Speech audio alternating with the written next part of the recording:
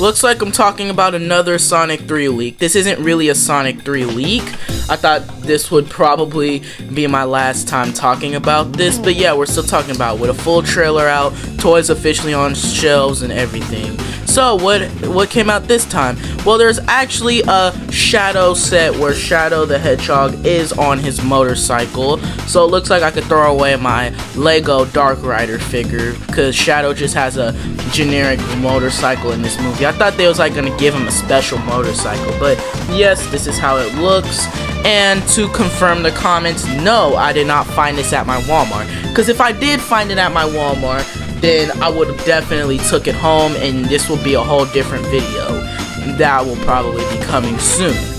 But I just want to say that these are now showing up in Walmart, and surprisingly this part of the toy didn't get leaked. Now the action figure that's included in this is actually smaller than the 5-inch Shadow that we get. It has 13 points of articulation, which I think is still pretty cool.